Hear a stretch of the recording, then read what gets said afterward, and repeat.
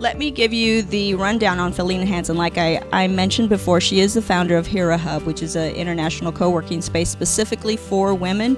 She has over 20 years of experience with technology startups and other sorts of companies. So she is pretty much a serial entrepreneur. And she's also helped a couple of women's organizations grow their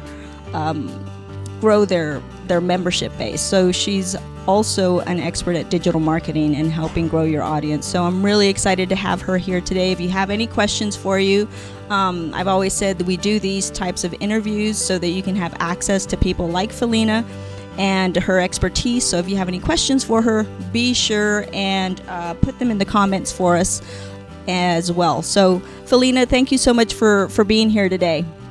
My pleasure.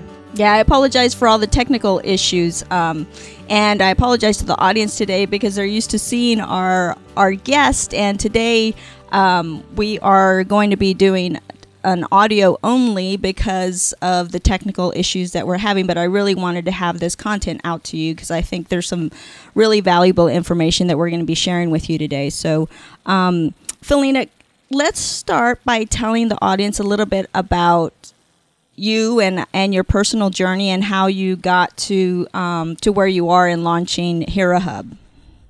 Yeah, absolutely.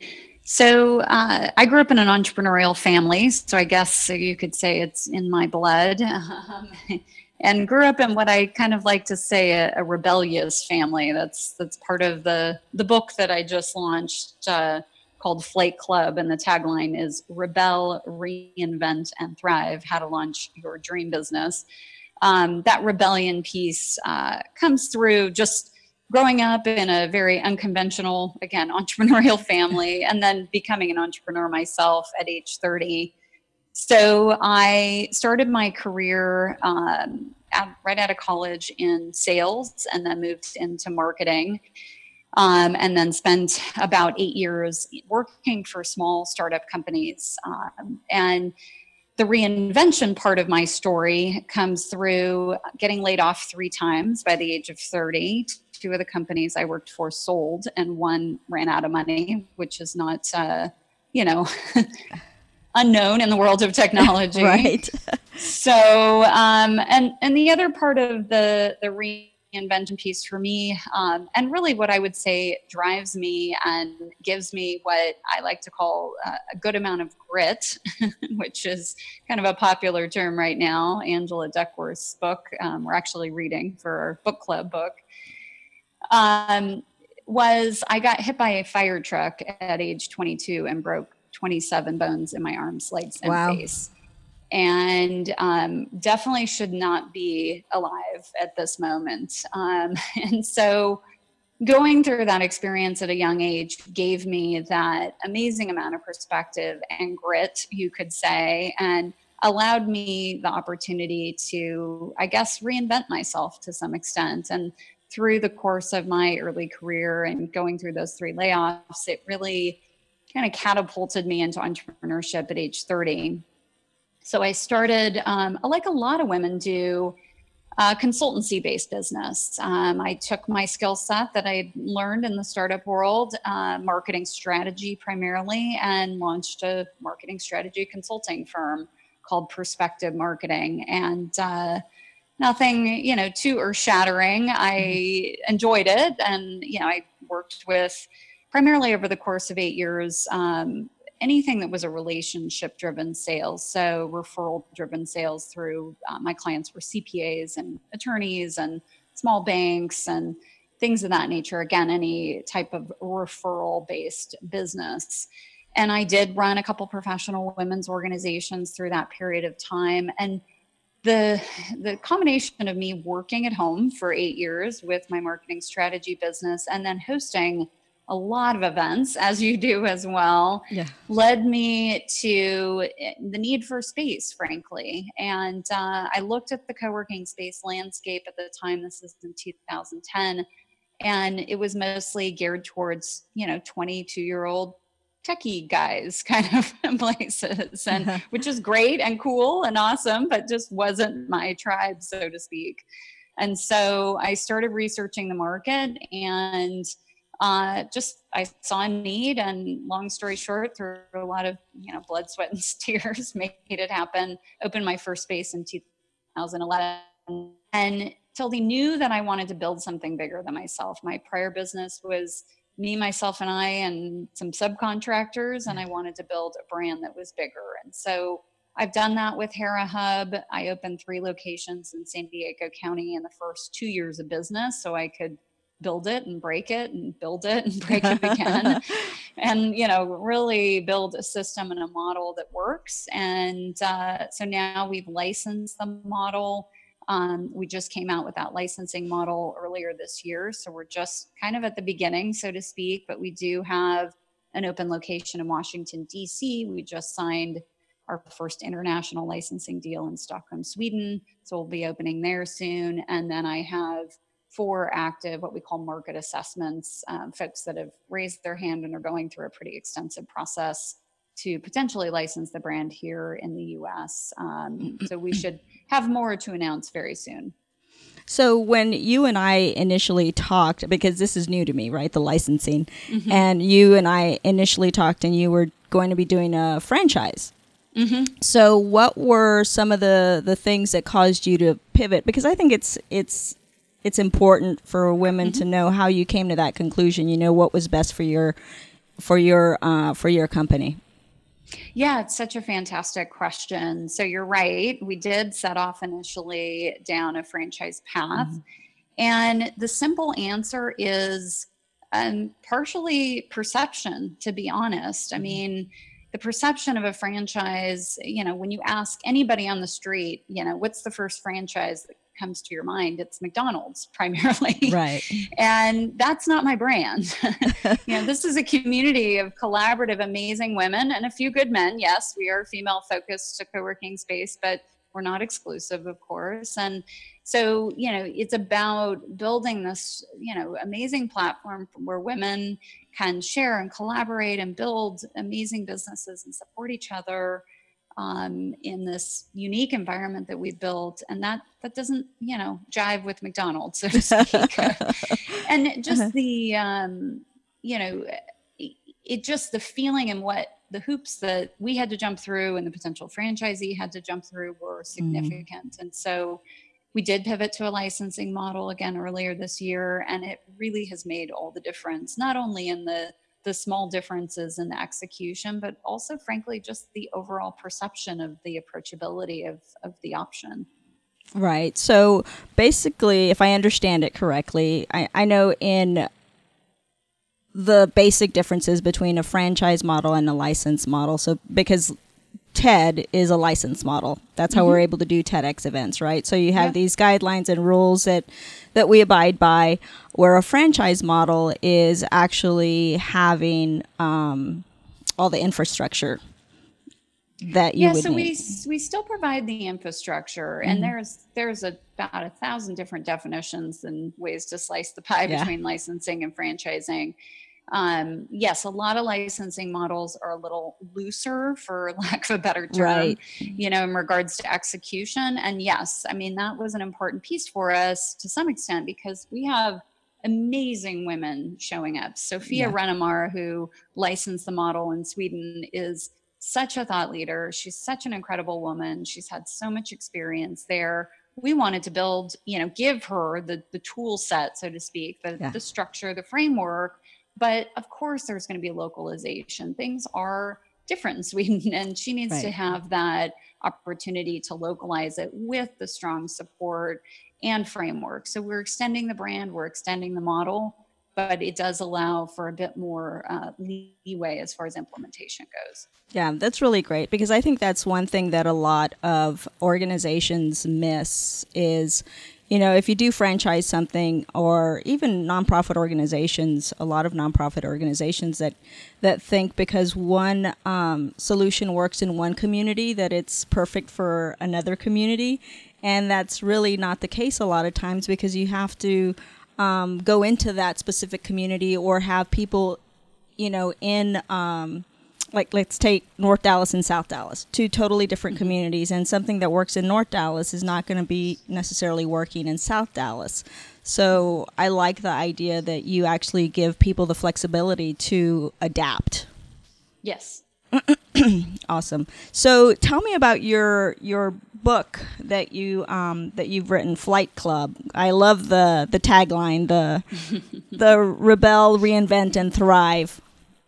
Yeah, thank you. So yes, I published a book, my first book earlier this year.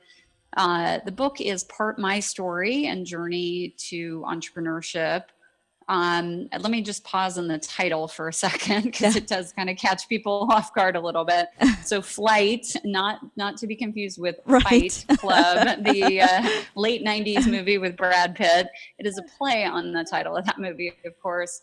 But flight meaning taking flight as an entrepreneur. And the front of the book, and the book can be found on Amazon, the front of the book, you'll see an image of a peacock taking flight.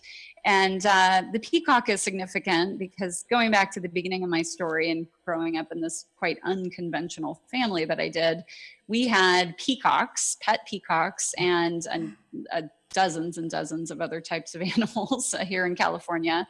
And my first entrepreneurial venture was selling peacock feathers at the corner, deli in my small town on the central coast of California. Very ambitiously went around the yard and picked up the fallen peacock feathers every fall and sold them and walked away with $80 at age 8. So my first taste of entrepreneurship, so to speak. And then the other tie-in is Hera, or Hera, if you're in Greece, is the Greek goddess of women. And her symbol, ironically, was said to be the male peacock feather because she was known to have big, beautiful eyes and was very watchful over women, guarding and protecting them through every stage of life. So this full circle conversation of my story and the story of Hera and the growth of Hera Hub tie into, interestingly enough, this connotation of the peacock and taking flight. So so the book, again, it's a long answer, but the book is, again, my story as an entrepreneur, my journey as an entrepreneur, and then stories of about a dozen other women of what we call the lean out moment. Of course, everybody knows Sheryl Sandberg's book, Lean In. My take on that is actually don't lean in, lean out and start your own business. You don't need to mess with the corporate, boardroom games there, so to speak. So, and then advice really from 6 additional women, and exercises. Really, the book is targeted towards women who haven't launched their business yet and are thinking about it and want to kind of break out of the corporate chains. The movie Fight Club was very much about, breaking out of the norm and doing something different, and being part of something bigger, so to speak. And so there's, again, stories, but also exercises to help an entrepreneur through, or aspiring entrepreneur through that process. And then the last part of the book is something that I've been wanting to build for a long time. It's an online platform called stepstostartup.com. And then book buyers get 3 months free access to that. 17 foundational steps to build your business. And Tilde, the reason why I put that together, and it took quite some time, it's video content, and then of course additional content, links and things of that nature that are outside of the book, is because I meet so many folks who have launched their business 6 months, 9 months, a year into it, and they haven't gotten some of those basic foundational pieces right. I can't tell you how many people I've had conversations with, and again, they're 9 months into their business and they have no clue what quarterly taxes are. The boring stuff that we tend to, let's get a website and business cards and all, we get excited about all the marketing stuff, but some of the nuts and bolts and systems and operations that people just don't do. And it's not because the information's not out there, it's because it's overwhelming. Right. And so we break it down into a sequential step-by-step process. Do this first and then move on to this.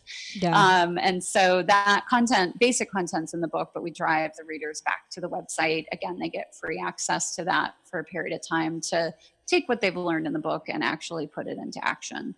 Awesome. So do you help them, guide them through business plans or anything like that? Or is it just the business basics of foundational work? Because, a lot of times I know when I was first launching my business, the business plan was just daunting, and it actually just stopped me in my tracks because I was so afraid because I didn't know where to start. Yeah, it's such a good question. So I actually don't advocate for folks to write a full business plan in this day and age, unless you're going for traditional loan from a bank or you're trying to get in front of a venture capitalist. Right. We advocate as the second step of the process, once you've gone out and talked to some customers, is more of the lean business canvas, kind of the one-page business plan. Yes, you need to think about these areas in your business, competition, target market, all these things. But even though I taught college and taught entrepreneurship and made, hundreds of my students write full-scale business plans, I actually don't, the world has changed, frankly, and you don't need the 40-page business plan again, unless you're going to get financing. Right. And one of the things that really helped me, just get unstuck was when somebody introduced me to the business model generation. Have you read that book? Yes, I of love course. Yeah. that book. Yeah. So, I mean, it really, for me as somebody who's visual, especially, to see it and to see examples of other companies and to be able to create your own kind of social enterprise, if you will. It was really, really helpful to think of a business model, so to speak, instead of a business plan. Yep, that's exactly one of the tools that we use in the startup program. You're right. It's a really, really great tool. Yeah, and I highly suggest it to anybody out there who is thinking about starting a business, because it asks you all the right questions in each of those areas that are relevant to actually being able to build a sustainable business model. So it's called The Business Model Generation if you're interested in reading that book. So a little bit on because one of the things that we focus on here at Womanars, and one of the things that I'm really passionate about, is helping people thrive, whether it's in business or in life. And it's my belief that until women learn to, or really step into and stand in our power, in all areas of our life, then that kind of transfers into our business. Right. So for us, we look at our mind, body, spirit. We look at finances, business, relationships, and adventure and fun. Because I think I'm a huge advocate of reminding women to have fun in their life and include it and make time for it. So when you mention thrive in your book, what does that mean to you, and how did you get to a point in your own life where you were able to thrive? Yeah, so I'll approach that question in this way. Again, I was fortunate, and I do feel fortunate to have gone through a lot in my 20s, and be able to have the perspective that I have on life. And, through that and exploring, why am I here? What am I meant to do, frankly? I mean, we all have that conversation with ourselves at some point in life, and sometimes often. And for me, the thrive, part of my journey, so to speak, really came when I was able to put all the things together that I was excited about, passionate about, good at, into one business. And prior to that, I was the girl with 4 business cards. I kid you not. It was, I had my marketing business, and I was teaching college, and I was running these groups, and I was doing this art meets fashion thing. I mean, I was, I had a lot of things that I was excited and passionate about, but they were all sort of in different buckets. And thriving for me was launching Hera Hub. It was taking all these amazing relationships that I had built over, the course of my career, working with so many women, helping them ideate and launch their business and grow their business through these organizations that I was running, and bring that under one roof. Where women could come together and put the puzzle pieces together as well, build this strong platform. So, when all areas of your life are in complete alignment, it is really remarkable. You just know it. And so that's what thrive means for me personally. Yeah, and I think so many women today are really asking themselves that question. You can be, I don't think age has anything to do with it. And I think some 20-something-year-olds are asking themselves the same questions that you and I have asked ourselves. I know when I went through my divorce in 2005, it really, really catapulted me to ask myself questions like, who am I? And what am I really passionate about? And what do I want to do with the second half of my life that actually has meaning? And I think a lot of women are asking themselves those questions. And like you, I went back to all the things that I loved. I've always been passionate about empowering women and girls, have taught, women's empowerment classes in my late 20s to my early 30s, and then kind of dwindled away from that as I got more into the commingling of life with my ex-husband. So when the divorce happened, I really started to reevaluate the things that I was good at, the things that I loved, and went back to those things. And that's actually how Womanars came to life. So like you, it's a combination of all the things that I love. And it was also an exploration of things that I didn't even know I was good at, but now I know that I am. I have a different skill set, and I enjoy everything that I do in this business. Have you found the same thing with Hero Hub? Oh yeah. I mean, I routinely say I don't even feel like I'm working. And I always put two caveats on that. Unless I'm doing accounting or reviewing a contract, then, but that's like 5% of the time, right? So 95% of the time, I don't even feel like I'm working. It is, I write about this in the book, Tilde. It's, a lot of discussion around work-life balance, right? I mean, I haven't, every single panel discussion I think I've ever been on, I've gotten that question. What's your work-life balance like? And I'm like, it's terrible. My work-life balance is terrible because it's all blended into one big, pot of spaghetti, so to speak. I mean, there is no delineation to me between work and life. It's all mixed together. And for me, that's thriving, right? It's not having to choose one thing over another. It's just putting it all together. And so I really, really love what I do. And, that's why I'm excited to expand this concept and really give other women an opportunity to take the model we built.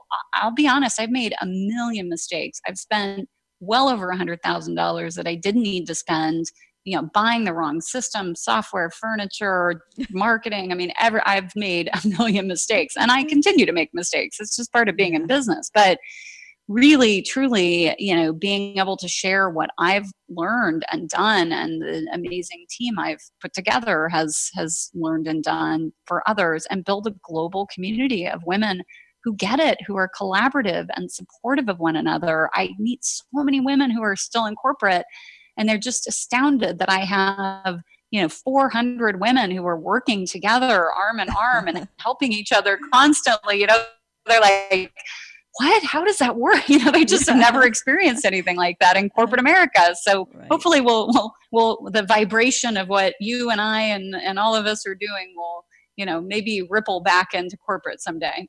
Yes, let's hope so. And I think, that only will happen by leading by example and teaching others how to do that as well. Because I think a lot of times women have been brought up not to collaborate, or they don't even know what that means. They don't know what that looks like, really, not what it means, but what it really looks like.